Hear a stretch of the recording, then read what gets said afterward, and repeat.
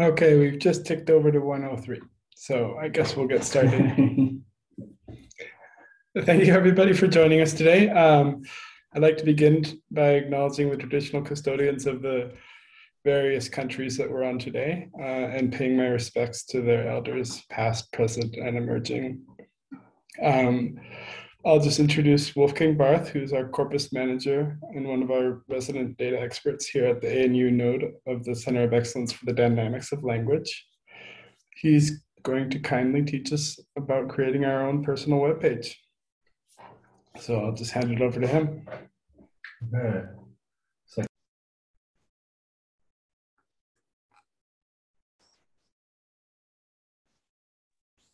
Okay. So hi everybody, can everybody hear me all right? Yeah, okay, good. So to get started, I was thinking like what would be the purpose for early career people to get a website online? What would the purpose be of that website? And I put some basic information together, and as this is a workshop, I would first give you the information that I gathered, and then turn this into a workshop where you actually build your own or get started on building your own website. Okay, so let me see if I can. Oh. Okay, so for me, a good website should be informative, it should be inspiring, and it should be nice to look at. And that is a very basic principle. Like if people don't like the website, they don't like to spend time on the website. And so I think it's very important that a website looks okay and that everything on the website has gives the impression that it works properly, that it does what it's supposed to be doing. Like if you click a button, that the button does what the button says and things like that. Also, I think a good website should have a single purpose. So if you think about everything you do in your life, not all of that should go on your website. So the website purpose for your career, I would say, most likely would be to get a job, right? To get hired by somebody. And for the website, the purpose would be then to give the impression to somebody who would Google your name in an application process, and then click on your website, and then this person who would potentially hire you would get the impression from the website that you are a good person to work with, that you are interesting, that you have your stuff in order, and so on. Okay, so the single purpose for the website we would be building today would be your academic part of life. And the next point, a good website is part of an online presence ecosystem. And what I mean by that is that a website by itself doesn't do very much. So it's like a small piece in a puzzle, and there's other pieces which are very important, like social media. You can be on Twitter, be active on even Facebook is still around, and other platforms, and then connect this with your website, link from the website to your Twitter account or to your Instagram account, and so on. Of course, with this comes kind of the problem that you then have to apply some kind of you have to stay on brand in all your interactions with the internet.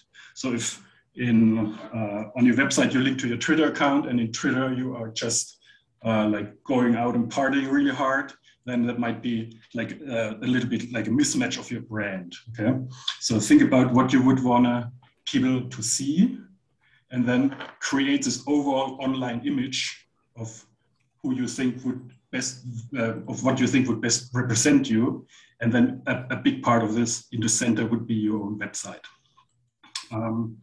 And so that brings me to the last point. The website is not an exhaustive list of everything you've ever done. So I would limit the volume of the website and the content, focus everything on the website to this one single purpose that I mentioned earlier. The layout of your website. I think for academic website, the layout is important in that it shouldn't be in the way of what people want to do with the website.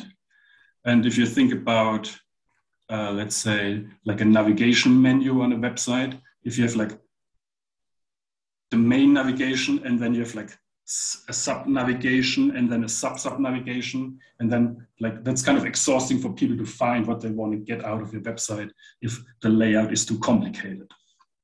In our example today, when we get to the workshop later on, I would pretty much encourage everybody to build like a single page website, which is like you click on it on Google, like somebody would Google your name, finds this website, click on it, and there's one page with all the information. And it's just, you scroll down from top to bottom. That's it. So there's no like sub menu and so on. Okay. So you can add pages later on, but for today's purpose, I think it's better to stay focused on this one single page.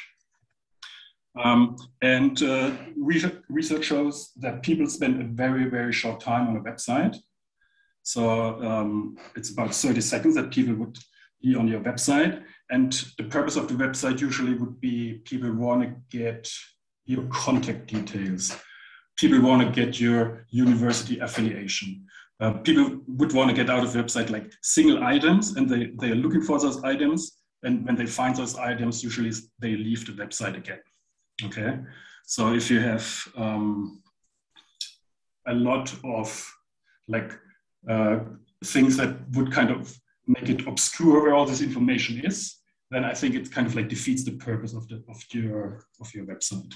And that comes with what I already mentioned, that you should have like a very limited hierarchy in the website and a limit of content. So it shouldn't be, if you print it out, it shouldn't be like 5 pages of text on your website. It should be something that can be read pretty fast and skimmed through pretty quickly, you know, like have a clear structure with headlines and bullet points and so on, so that people can get to what they want to get out of their websites really quick. And especially, I think that's true for text. If the website looks like it's a book you need to read, then I think it's kind of like defeating the purpose. Okay, so if the text is too long on your website, it kind of people lose interest in it. What should definitely be on the website for me? I think the main purpose of the website would be the contact. Somebody would want to find your contact. So the contact details should be there, and a photo that identifies you as who they protect, like the people potentially talk to at a conference or met somewhere. You know, like if a photo of you shows who you are in like a passport format or so, I think it's very fast for people to be like, okay, I'm here on the correct website. This is the person I'm looking for, and then they're happy, and then they are confident that they are at the right place. You should have, as we are talking about academic websites, you should have your publications on the website. I think that's very important, and the DOI of the publication, like the digital object identifier, which can help the people to find this application. So it could be a link to the DOI. It could be a link to, if the publication is available online somewhere with a publishing house, it could be a link to that publication online. Or you could also have the PDF on your website in the background, and then people could click on the PDF and just download it from the paper, from the website, if the publishing house allows to do that. Okay, so some publishing houses allow that, some publishing houses don't allow that. I think the next thing is also obvious. So you should have links to projects that you're working on, people you're working with. Your own university, I think, should be linked on there. If you have any material archived, you should link that to, for example, Paradisec, or if you have your data on Zenodo or other archiving services, I think it's good to link those to the website so that people can find those things really quickly. If you have a Twitter handle, I think it should also go onto the website. I guess for now, that's the easiest, fastest way for people to communicate with you. They would just like send you a tweet. And yeah, so that should definitely be on there, pretty high up, I would say, how to best contact you. And if you have something like a YouTube channel, that is also good, I think, to have on there if it is on topic. Like if you have a YouTube channel with your, I don't know, your dance moves or something, it's great, but I think it's better if you have like a YouTube channel about, let's say, like if you have your past presentations from conferences on a YouTube video and you have your own channel where you have all your conferences. I think it's nice if you link from your website to this YouTube channel where you have all your videos. You should also have your ORCID ID on the website so that people can like really definitely find out all your publications and what they look like. And everything that I just mentioned should be handled with the best practice guidelines, which has pretty much like two elements to it. That's the best practice of your academic field. So the content of your website should be reflecting the standards of what you're doing in your work. So for example, if you have like photos of people on your website, you should name those people in the text describing the photo. Because if you're applying for a job somewhere and somebody is looking at your website and they think like, hey, this person is really slacking off when it comes to giving credit to the people they work with, that doesn't give a good impression of your work in general. So I think it's very important that you on the website reflect the standards of what you do in, I guess, linguistics or anthropology or whatever field you're working in. That also applies to the publication standard format. So yeah, whatever your field standard formatting is for your publications, I think that should also definitely be that way on the website. And that the second part of the best practice applies to the web design. And that is something that you pretty much would have to Google yourself, because it's a kind of like a not very intuitive kind of best practice that is used in web design. For example, I have like 2 sentences here. Check out our best practice guidelines for more information, or find our best practice guidelines by clicking here. And so this is pretty much like 2 times the same content, but one is best practice, which is the first one. The second one, find our best practice guidelines by clicking here. It's very common, a lot of people do this, that they have like a link which has the word here, but that is not best practice. It kind of like makes it a little bit harder to read, to have something like this on your website. So there's like, you can just like Google that pretty much. There's like thousands of people writing about best practice on web design everywhere on any platform. And so whatever you like the most, I think you should just take and apply to your own website. Okay, so now we come to the first part of the workshop. Now it's getting a little bit hands-on. I have a collection of websites. Let me just I'm just going to get all those links into the comments.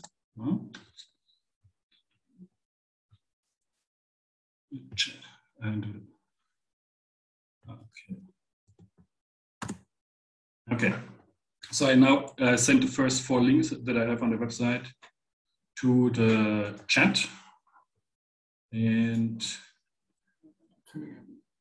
are they coming? You only sent them to me. Oh, wait a second. Only to Matt. Everyone. So now everybody should have gotten the links.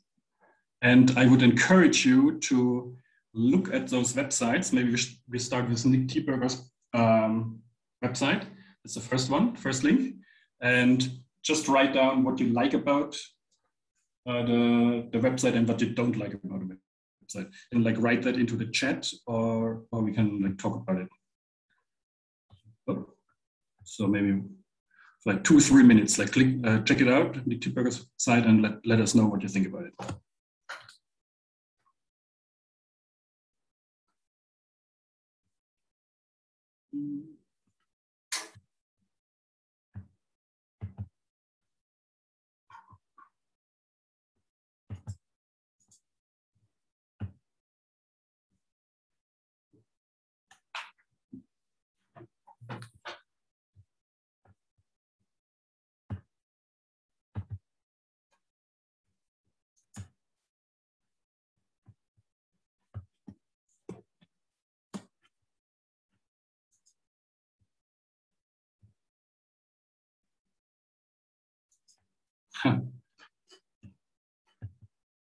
Okay, so we're already getting first kind of responses.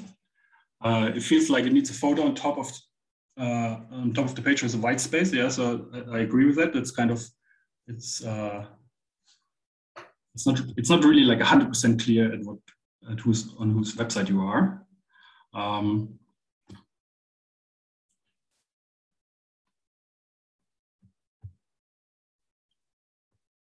It's too dense. Yeah, there's a lot of very dense information on there.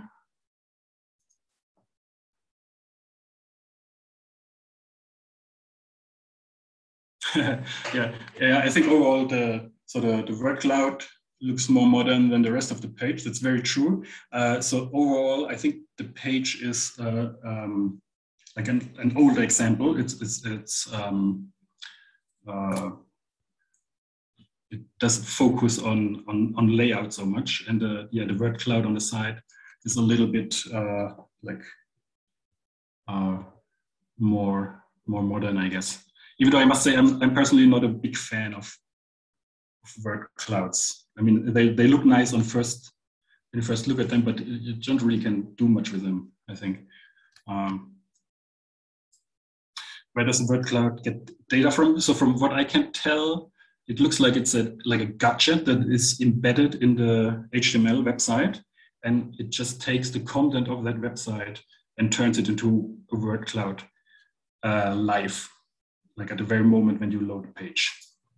And you can tell that because, for example, like one of the terms in the word cloud is HTTP, which is like part of a HTML tag, or blank as well. It's like it's part of a tag. It's not content. Yeah.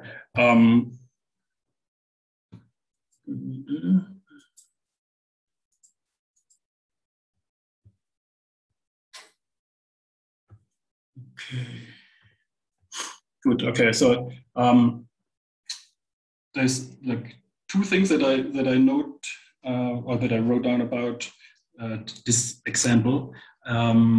Like one of the big criticism for me is like you guys are all right now on your laptops, and this is not really representative of what's happening anymore, because nowadays most clicks onto a website come not from a laptop or desktop, they come from a phone.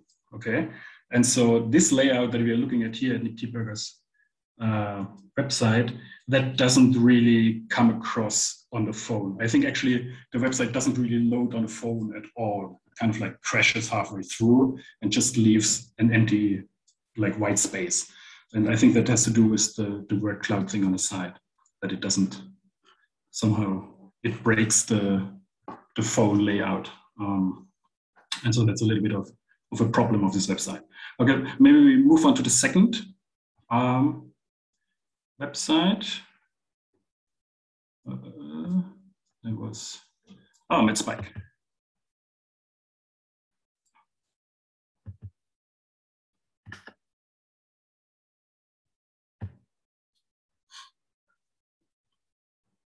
Okay. You guys all remember MedSpike from a few years ago? He's now in Edinburgh.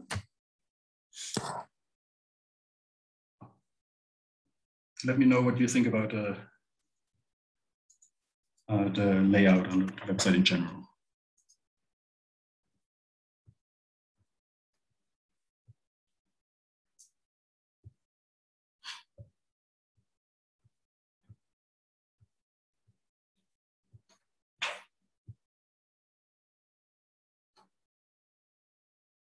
Oh yeah, yeah. There's two gray squares at the bottom. Yeah.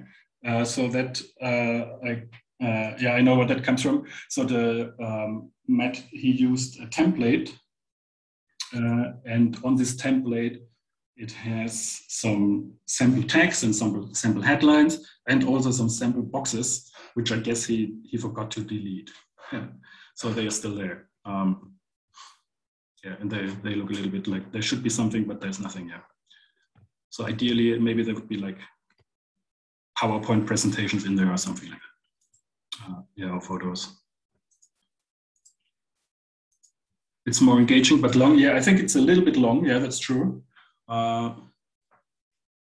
Highlights rather, but long highlights rather than full list of pubs would be better to keep it less text heavy with link to other publications. Yeah, I think that's good.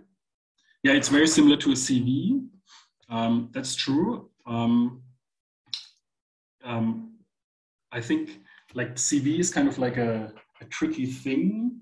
If you have a website and the content of the website is too similar to your CV, you run into the problem that if you apply somewhere where you take your CV and like change it to fit the job description a little bit, and then people would find your website, and on your website the CV would be a little bit different. People might be like, which one is the truth here? Did you like really go to the university until September, or did you already end university in July, even though in reality you just went to fieldwork in the middle, you know? Like, so if you put something online, you have to be aware that people find it. And if you have your CV more or less on your website, then people might hold you accountable for what you actually wrote on your website, and then not trust your CV that you sent in for a job application.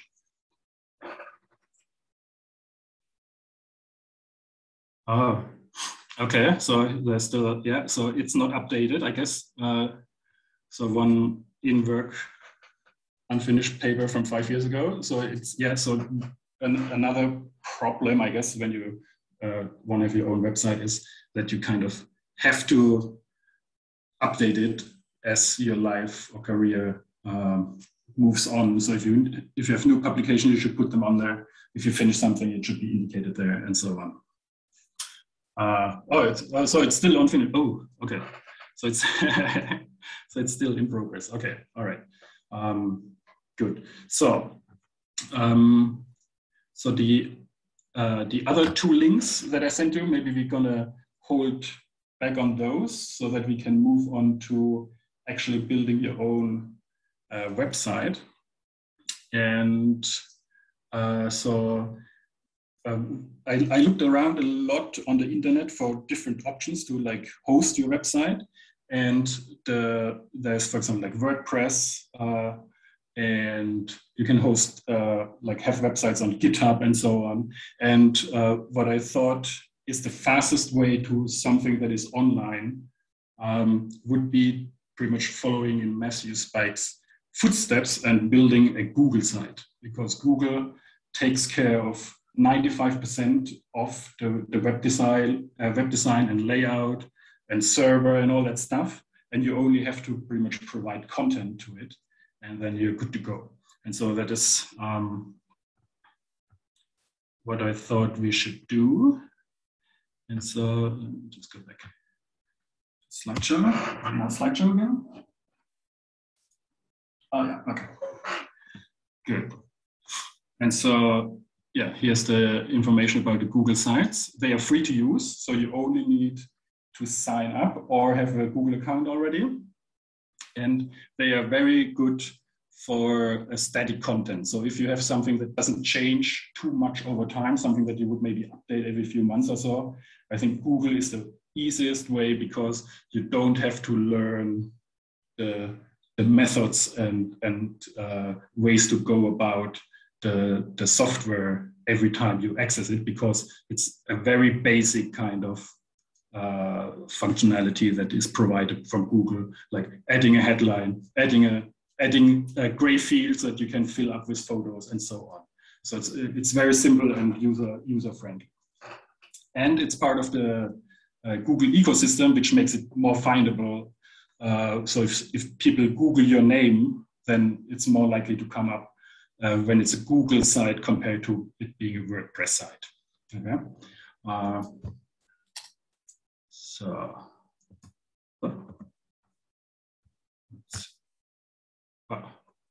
Oh yeah. Okay. So how to go about it? So now for the next half hour, I would encourage everybody to get started on setting up your own Google site, and that is some very basic steps which we can go through together. And that is first thing would be to Google, like to type into the search field in Google Sites. Then that should get you to the application where you can build your website. And when you click on that, it's like Google Site Sign In or something like that. If you have already a Google account, then it should automatically just open and you can start. If you don't have an account, it asks you to create an account with I think, any kind of email address. It doesn't have to be a Gmail email address. And so, yeah, please go ahead and do that.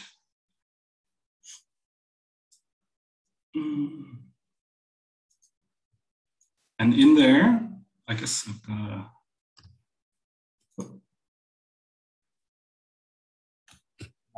How can I change to? Oh, you know what? How about you share your screen and then, like, I step through it with you on your screen. Do you think that's fair? Can we do that? Mm-hmm.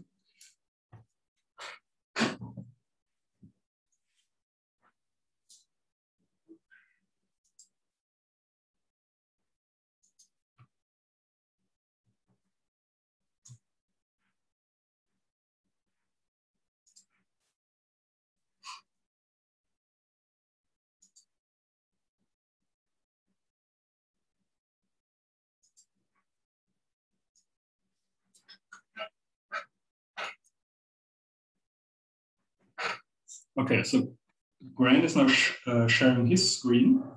And so now we're going through it step by step. So yeah, the first thing is to just click on Google Sites, sign in. Do you want to mute your okay, screen and I'll unmute mine?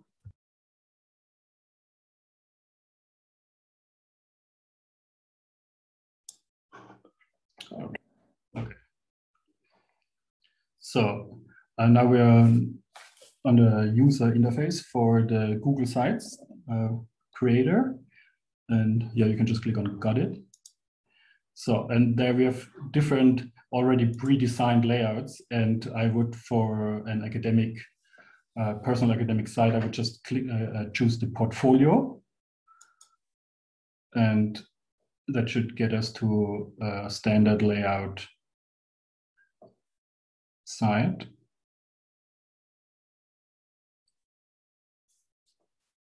Okay, so yeah, so now we are on the web designer interface where we can design our own website. And yeah, you can just like skip this tour. And you can already tell by looking at this looks already a lot like Matt Spike's website, right? It's like, it has a standard photo on the right, and it has the hi, I'm, name, role, from, location. And there you can just like put in your own name and role and your location. So in my case, it would be, hi, I'm Wolfgang, a corpus manager from Canberra. You can just put that in there. And then,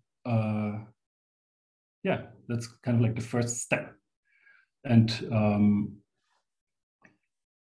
as maybe everybody do that, just do some like 1-2 changes to the headline here. And then we're going to publish the page. And then you can see what it actually looks like on the website. Yeah. I am Grant Data.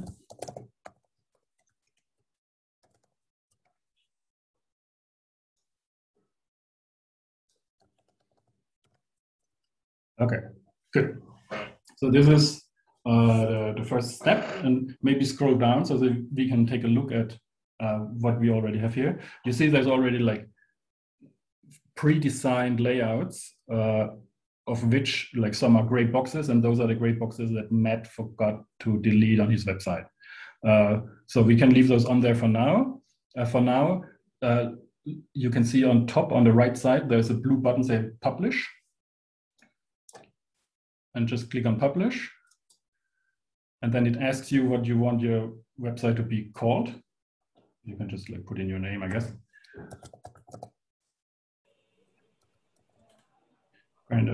So that's advantage of your name. It's rare, so it's not already taken. So in my case, I think I would most likely have to put in like Wolfgang Barth 27 or whatever, or Wolfgang _ Barth or something like that to make it actually work. And then you can click on publish.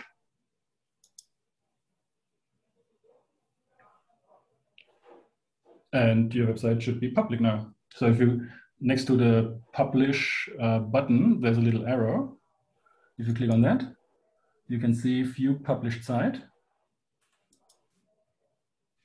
And you can see on the address bar on top of the browser, you now are at sites.google.com views Grand home, your homepage, and there is your website online. Boing. So that's pretty much the big first step. Now we have a website online. Very basic. Woohoo! Woohoo! My first website. Yeah. Okay. So now let's maybe add some content. Guys, so maybe you could have a look at the chat, because there's some questions. I think some people. To the website designer interface on Google Sites. Hi, sorry. Questions? Okay, Can anyone hear me? Sorry, yeah, this is the problem with multitasking. Is I just missed. I've got one set up. This is Jackie Troy here. So I was just going down to the bottom. Where was the publish bit? The publish button is on I've got top selected, on the right side. Yeah, okay. So right here.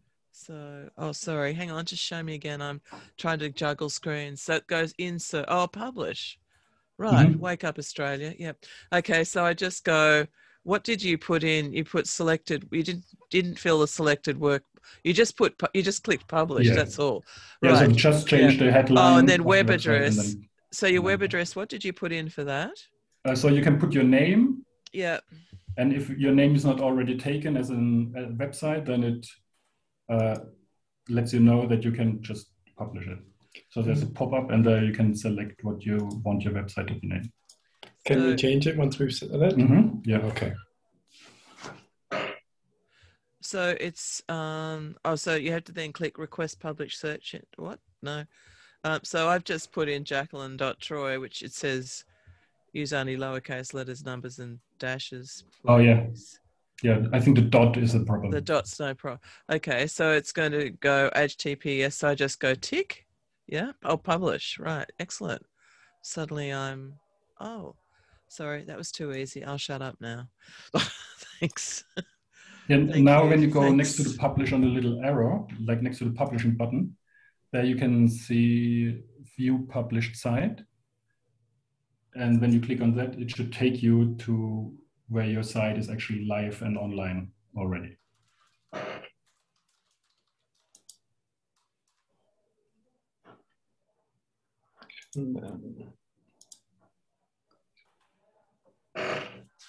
Sorry, where did you say? Where was that little arrow? Sorry, I don't know. I've just got one screen, so I'm sort of next to the publishing button.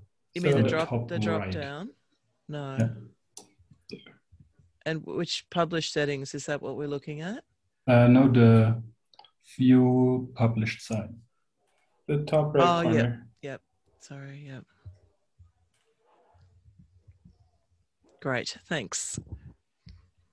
Okay, so now the website is online with a very basic little change that we did. And so now let's check the rest of the chat. Yeah. Yeah, okay, yeah. So what we did now is publish a website on the Google Sites platform. That's why the domain is now sites.google.com and so on. If you would want to have your own name as your domain, you can then later on purchase a domain name and connect it to this website. I know, yeah, so that can be pretty cheap. Like in Australia, it's like 15, 20, 25 bucks per year. If you want to have like a .com address in your name, it can get pretty pricey. So people a lot of times would then use like a .net address or something that's a little bit cheaper than the .com domain. In general, I think it's fine to have just like the Google site, like Matt Spike, he just has the Google domain name, like sites.google.com/Matt Spike or whatever. I think it's fine. Or, I know that Hedwig also has the same thing, and it's findable. It's common. I think most people who have their own website don't really have a domain for it nowadays anymore. But you can, if you're interested in getting a domain, you can click on. Can I see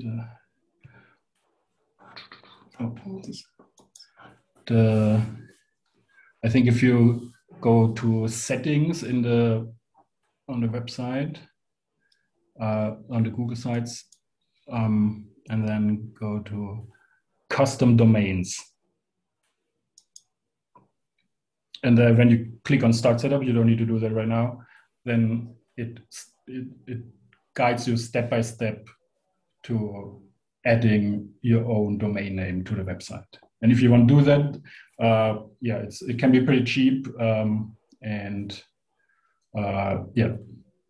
it's a pretty easy process. If you have a Google account already, then it just like takes the money out of your Google account once a year, like the $20, or I think it's like $18 or so for basic domain. And if that's fine with you, then that's okay. It's a little bit tricky to find a good name, I think, for a website. Like in my case, everything related to my name is already kind of taken. So other people already have those domain names.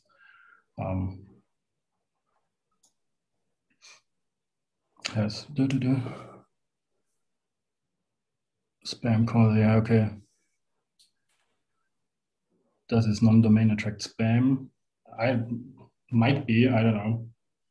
So yeah, it's hard to say. So I have some domains, so I own some domains, and other websites I have similar to this one, with WordPress, and also some Google site. And yeah, in all those websites I get spam every now and then. So it's kind of like hard to tell. I guess it kind of depends on if you're lucky or not, or if you have a lot of contact information on there, which makes it easy for spam or so. I don't know. Yeah. Okay, maybe we should add some basic content to the website now.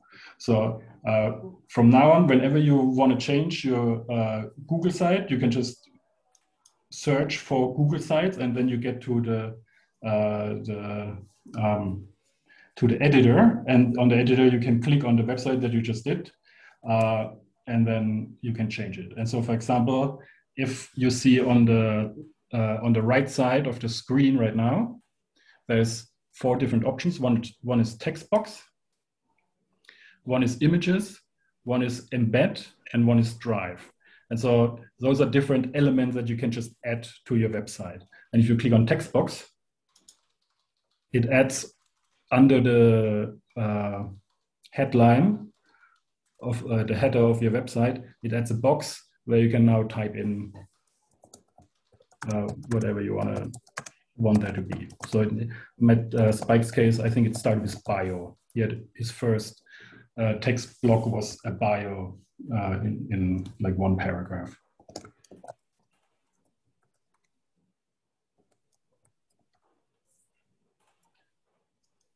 Okay, so now Grant added some text. And so now if you click on publish again, the blue button,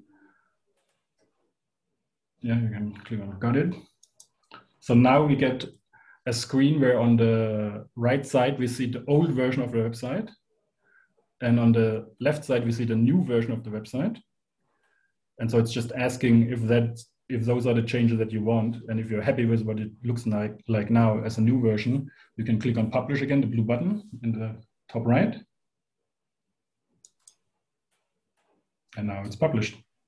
And if you go to your website over here on top and refresh it,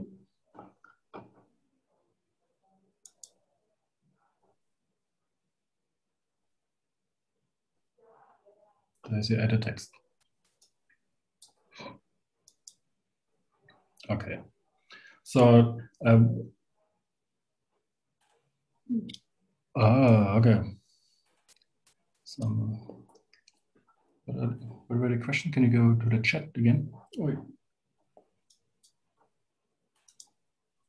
yeah. More concerns about spam, I think, and strategies on preventing it. Oh yeah, yeah. I see that a lot. That people, instead of having the ad, would put some kind of placeholder there in the email address.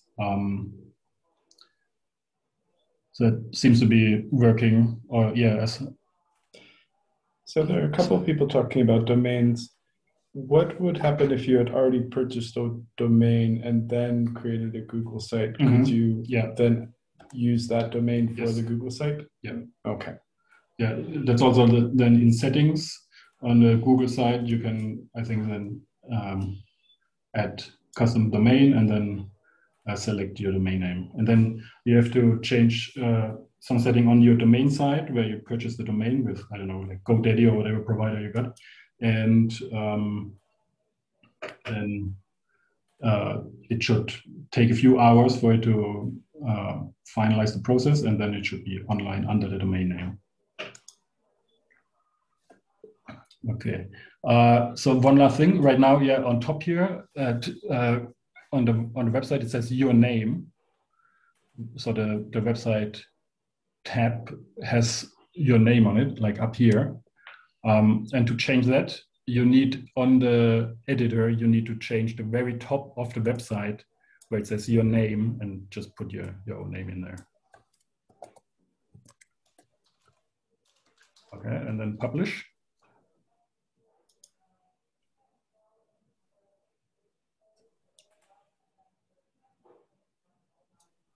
Then unpublished changes. Okay, maybe it automatically recognize it. So. Let's just try refreshing. Oh. Maybe you have to change something also in here to recognize that some changes happen. Test.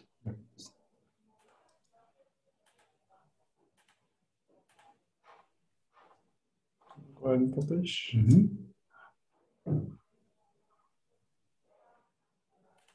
I'll refresh my open web page. Oh, it's still not appearing. Yeah, so it might take a while, or I don't know. Somehow it's not doing it at the moment. Yeah. Okay. So yeah, as I said, you can add like text blocks. You can add photos. You can add videos. You can embed videos, which would then be hosted on YouTube, and your website does just link to them. And yeah, pretty much anything you would want to embed there, you can embed. And I wouldn't go overboard with the length, as I said, so I would keep it pretty short and quick. And while you are editing and add content, I would every now and then just publish it, look at it, what it looks like. Also look at it on your phone. So take your phone out and go to the web address and look at your website on the phone to see what it looks like on a mobile interface. Because on a mobile, it kind of like rearranges a little bit the photo, I think, is below the headline and things like that. And if you have like too much text, while it might look nice on the desktop, if you have just to scroll down on your phone through the text, I think it's you cannot really tell that by just looking at it on the desktop. That's why it's always good to check it. Wolfgang, I think Amanda just discovered you can also do that maybe do you want to previewing change from a your photo, phone. Grant? Because that's not you on the photo. Wolfgang can't hear us, can he? No, he can't. We have a question coming in. Oh. No, because Amanda just discovered that you can also preview it on your phone without going. Okay. I just saw that if you click preview at the top, you can also preview phone, tablet. Oh yeah, exactly. Yeah, so if you don't have your phone handy, or if you just want to preview it, what it looks like on an iPad or on a phone or different formats, you can just look at preview. And where is the preview? It's also when you go down the arrow next to the publish, review changes. Oh, is it this one? Preview. Oh, yeah, like the different screen item. Okay, and at the bottom you have different options for phone. Yeah, and tablet.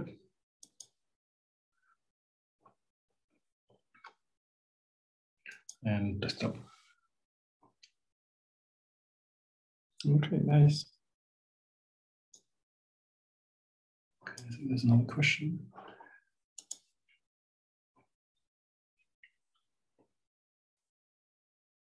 Okay, the about link is supposed to go somewhere. Where do you change the content of that link page? Okay, so on the right side, there is the menu where it's right now it underlines insert, where you can insert a text box and so on. And next to it, it says pages.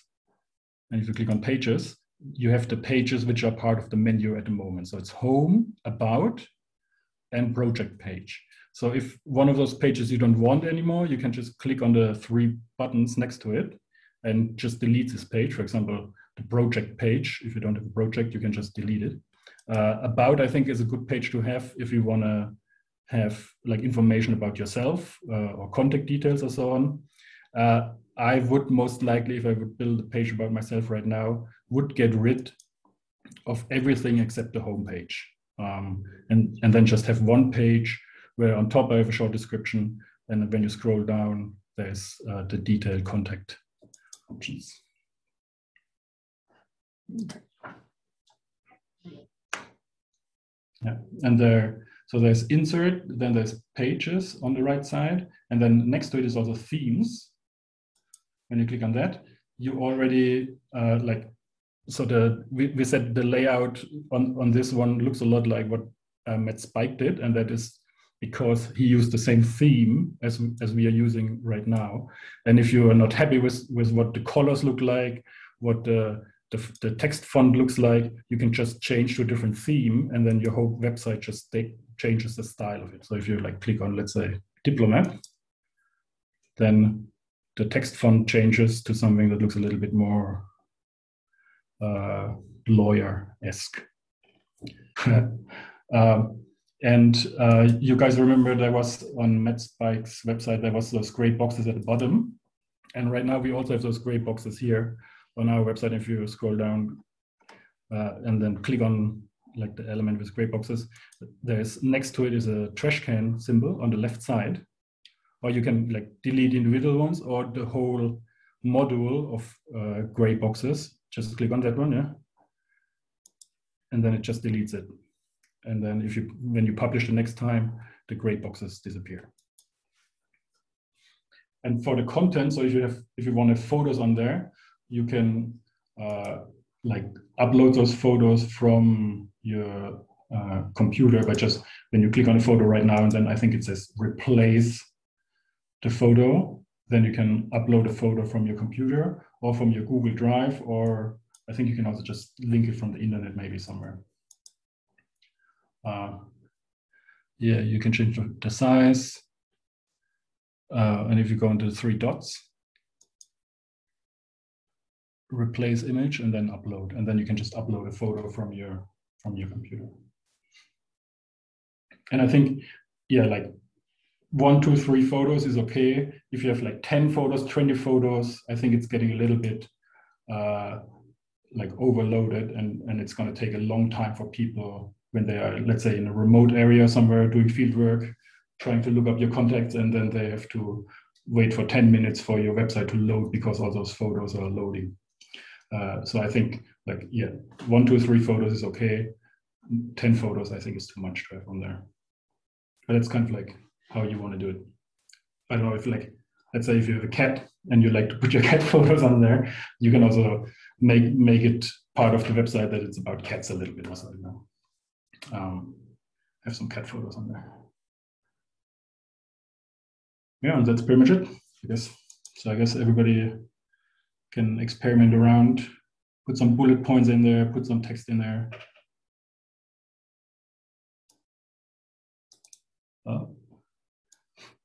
So we have a question about Hedvig's website. I'll go ahead and open that up to see what error they might be getting. Oh yeah. So she has a whole bunch of tabs, and one of the tabs on her website is CV, and there's nothing there. So that means she has her CV on her Google Drive and linked it to her website, but the general public doesn't have access to her Google Drive, and that's why there's now just a lock symbol. Yeah. So if we want to link Google Drive documents, we have to make sure that it has open access. Yeah. And so, yeah, looking at Hedvig's website, can you go on your home screen? I think hers was a pretty good example of, yeah, I think the photo is perfect. I mean, you recognize her right away, right? It's a very clear layout. It's like every information, like when you get on this website, within 2 seconds, you have every information you need about her.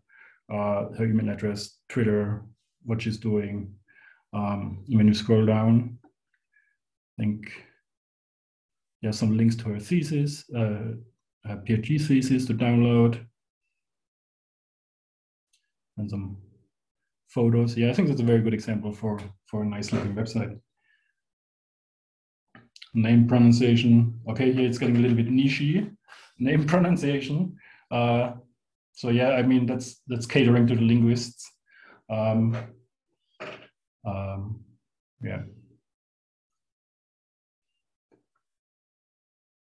Okay, yeah, and some, yeah, like 2-3 photos, a little bit of text, something a little bit like personal, you know, like I can tell already she's a linguist, she's detail oriented, she's very proud pronunciation of words. So yeah, good. It gives me a good impression. So you want to open it up for any questions? Yeah. Okay. If anybody has any questions, just either type them in the chat or use the raise hand function and we'll give you the floor.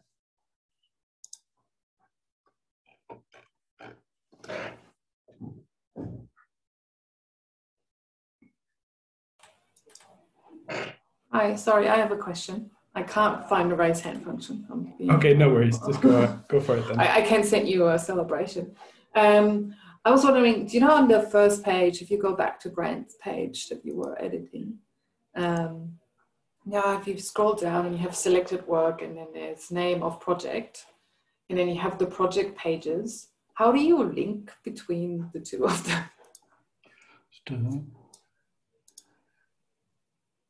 Do they link to each other, or is that something different? So this is something different. Yeah, so in this, on the front side, where it says name of project, that's like a sub-project. So that is something different than what we had on top of the navigation, where it says, like, what does it say there? Project page. So those would be different ones. But if you so it's not like a thumbnail that clicks through. Oh. So I thought it was like, this is like the thumbnail button that you click and then you go to that project page. But okay, it's not. Yeah, no, yeah, it's a different one. Okay, so the one on the top would result on the, if you look at it on your phone, in the burger symbol, you know, like where you click on, it's just like 3 lines. People call it a burger. And then when you click on it, there's the navigation menu. Thank you. Okay, are there any other questions?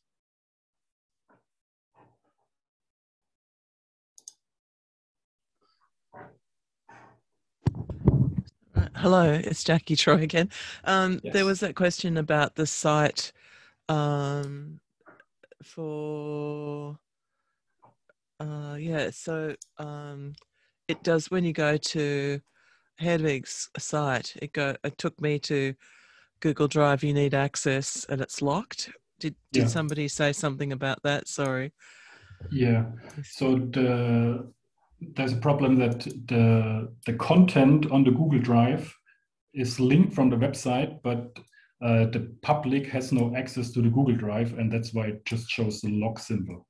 So I guess Google Drive is an option if you make the content public, but it's better maybe to upload the content to your website from your desktop computer or from your own files. I see. So she's done, Because right. then Okay, now I they are understand. hosted Yeah. on the Google side and not on Google Drive. This could be a good option if you actually do want to force people to request access, I suppose. Because I could, in theory, request access to her CV here, and it would send her a message asking her to grant me permission to view it. But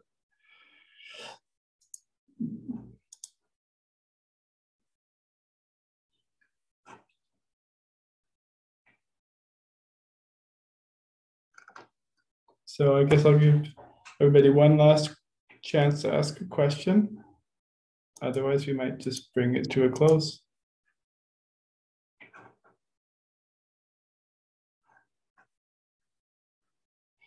All right, well, thank you very much, everybody, for coming. And let's all give Wolfgang a big round of applause.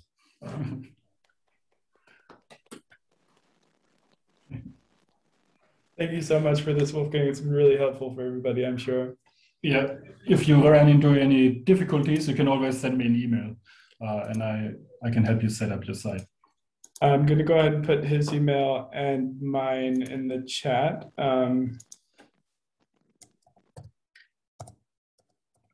It's Wolfgang Barth, right? Oh. Yep.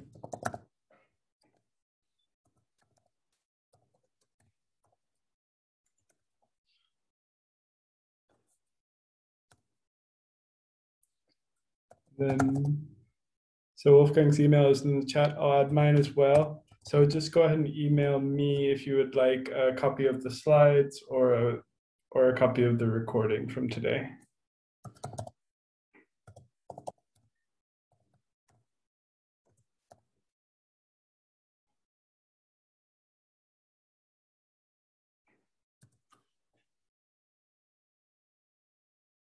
All right, thank you very much, everybody.